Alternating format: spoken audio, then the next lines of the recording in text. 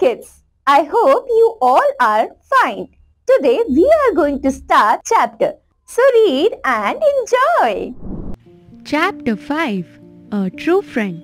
Read and enjoy. Once upon a time, there was a big orchard in a village. In that orchard, there grew a beautiful apple tree. The apple tree was always loaded with apples. On the highest branch of the tree lived the king of parrots, Pakshiraj. He loved the tree and the tree too loved him. Every day, the tree would give him delicious apple to eat. One day, the tree fell sick. Its fruits withered and fell. So, the parrot didn't get any fruit to eat. So, it ate the leaves of the tree and drank water from the river. But he did not leave his friend. When Lord Indra, the king of heaven, heard of his loyalty to his friend, he decided to test the parrot. He made that tree go completely dry. Soon, there was not even a single leaf on the tree. Now, Pakshiraj had to starve, but he did not leave the tree.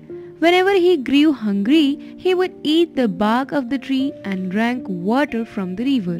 Lord Indra wanted to test him further, so he loaded a nearby tree with ripe juicy fruits. Then he took the form of a swan and flew to Pakshiraj's king and said, "There is nothing on your tree. It is dry and you will die of hunger. You should leave this tree and go to the other tree. It is full of sweet and juicy fruits." The parrot shook his head and replied, "This tree once had most delicious fruits. It nourished me and my family for years. It has shared good days with me, and now it is my turn to share its bad days. I will never leave my friend."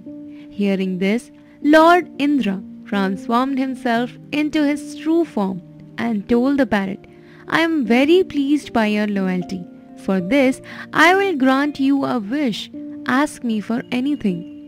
Pakshiraj bowed to Lord Indra and said, "Make my friend healthy and happy again." Lord Indra blessed the tree. Immediately, the tree was laden with leaves and fruits. The two friends lived happily ever after. I hope you enjoyed this chapter. We will meet in the next chapter. Thank you so much.